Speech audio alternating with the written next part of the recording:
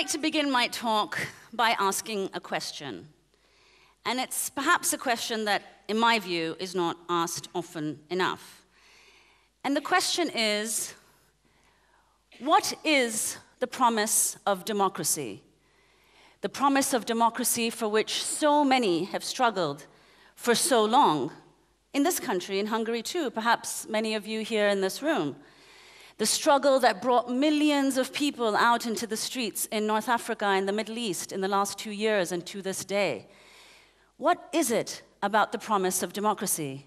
One of my favorite writers, one of your countrymen, Imre Kertész, has written so powerfully, so persuasively about the failures of alternatives to democracy as they've been lived here and in so many other countries. So what is it in democracy? Its uniquely seductive appeal. At the risk of oversimplifying, I'd like to just examine two central features of democracy, the promise of democracy. Number one, that democracy promised an equality of opportunity. That is, that everybody would be able to choose to live the lives that they wanted to live. And number two, that those who govern would be answerable to those they governed. In other words, leaders would be answerable to their people, and not the other way around. So let's just think of these two assumptions, however simplistic they might be, and see how well we fared. And here I'd like to quote another favorite author of mine, this time a German Jewish literary critic, philosopher, and essayist, Walter Benjamin. And I'd like to use this quotation as a kind of guide as we explore this question of the promise of democracy. So Walter Benjamin writes, "There is no document of civilization which is not at the same time a document of barbarism." So let me just say that again. Benjamin writes, "There is no document of civilization that is not at the same time a document of barbarism." Now, of course, many of you might be thinking, what is she talking about? What does barbarism have to do with our civilization, especially sitting in one of its most beautiful creations, this gorgeous hall? But I would like to say that one of the reasons we have a difficult time examining our civilization according to that maxim is that we found unique ways of concealing our barbarism, of concealing the silences on which this civilization is built, both linguistic, political, social, journalistic, so that the word barbarism, I mean, when was the last time you even heard it, right? You never encounter barbarism anywhere anymore. So the word appears distant, as though it applies to another place, another time. Certainly not to us, and certainly not to this time or this place. But is that really true? Of course, it's true that it's obvious that we would want to celebrate our civilization. Never in the history of humanity has the world offered such extraordinary wealth and productivity and opportunity, such a seemingly endless array of pleasures and fun and enjoyment and well-being. All of these things are absolutely true. But this is not what I'm talking about. When I say barbarism, I speak to you of the underside of this civilization. I speak to you of the silences on which it is built. I speak to you of the poor, the hungry, the homeless, the refugee, the slum dweller, and countless, nameless, faceless others. Just a few facts. More than half the world's population, that's 3 billion people, live on less than 2 euros a day. 1 billion people live in slums, and in 20 years, that number will double to 2 billion people. Meanwhile, 40% of the world's wealth is controlled by 1% of the world's population. And this is to say nothing of all those people, increasing in number and more invisible, who languish in one of the more insidious constructs, our prisons. As I speak today, there are 10 million people in prison all over the world, almost a quarter of them in the country in which I live, the United States, which most people know around the world rightly as the bastion of democracy and a torchbearer of democracy in so much of the world. Now, where I work, Democracy Now!, which is an independent news hour based in New York City, Our job is to find ways of telling stories of the underside of this civilization, to try to speak to peoples whose voices are absent or simply silenced. We go to where the silences are. We try. It's not easy. We try very hard to get those who are not given an opportunity to speak, to allow them to speak. And we did this most recently because just a few days ago marked the US invasion of Iraq, the 10-year anniversary of the US invasion of Iraq. So last month, on February 15th, 2013, was the 10-year anniversary of the largest protests in the history of the world. People all over the world, a large number of them in democratic societies after all, came out into the streets in protest. They were protesting what they knew would be the impending invasion of Iraq, but believing in this democratic ideal of theirs, where leaders are answerable to their people. They came out in droves and they said no. But then what happened? Something happened, but not what they wanted. The war began on March 20th.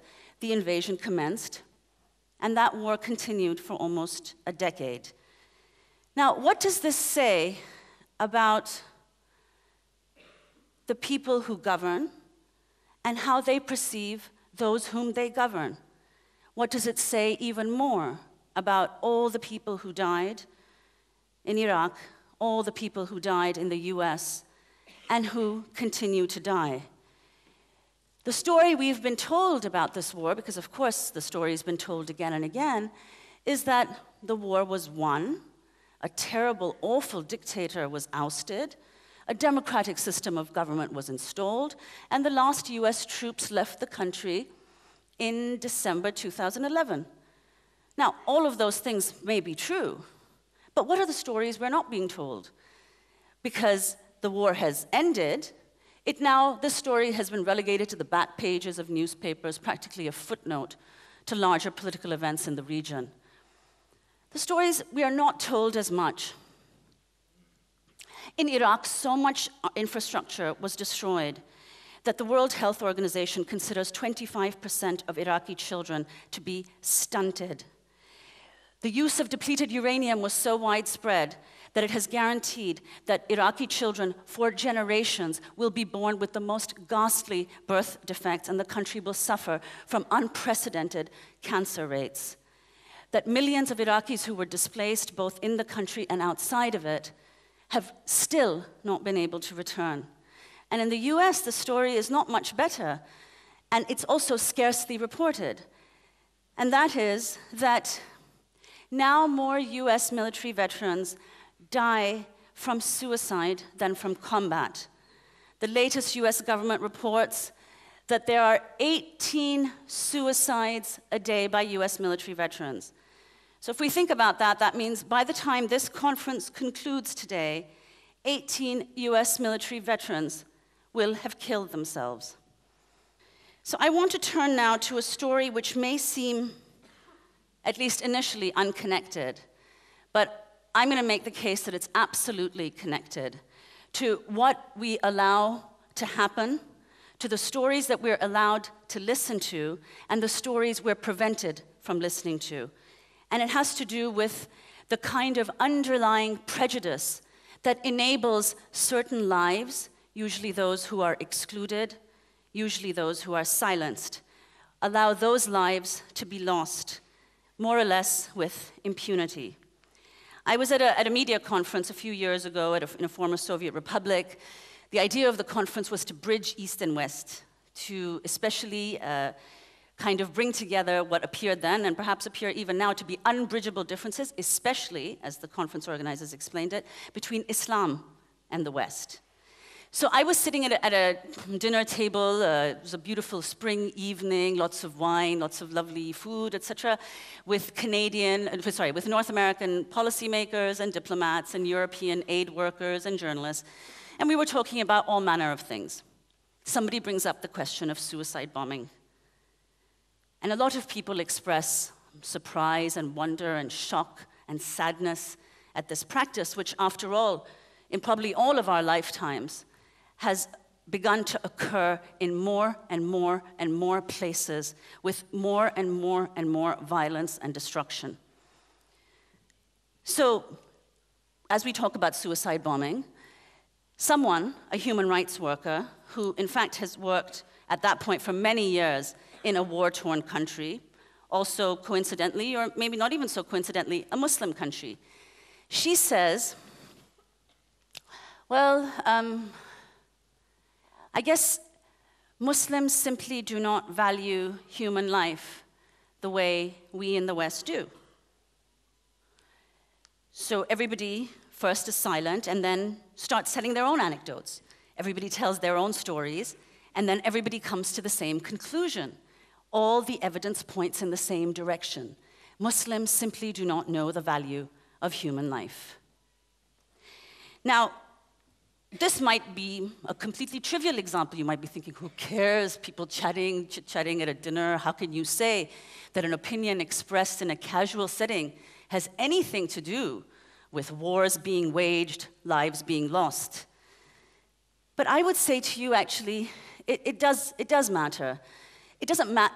To express a prejudice of that kind, no matter how delicately, no matter in how genteel or civilized a setting, it does matter, and it does affect the capacity and the ability for all of us to tolerate a situation where, after a decade of crippling sanctions, which left 500,000 Iraqi children dead, another war was waged, and so much violence and so much damage was done, and it was allowed to be done.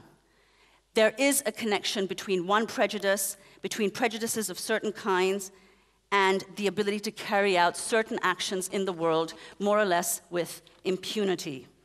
And I would only add that in a world which we're all more or less accustomed to now, one could say even inured by, in a world of aerial bombardment, drone warfare, secret renditions, a world of increasing poverty, inequality, starvation, incarceration, I would only want to ask the question of who is untainted by the accusation they do not value human life.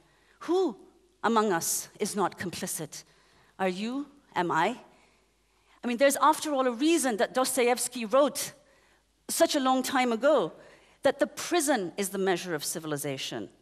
Or writing several decades later, Danish-American journalist Jacob Riis said, the slum is the measure of civilization. Whatever the measure of a civilization, we cannot reliably expect to receive it from those who are its beneficiaries, those who gain from the civilization in whatever form it presents itself.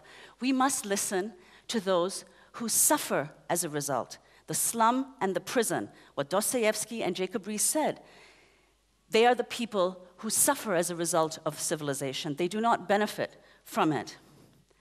So the question would arise then, what is there to do? What should we do? I mean, what a catastrophe, right?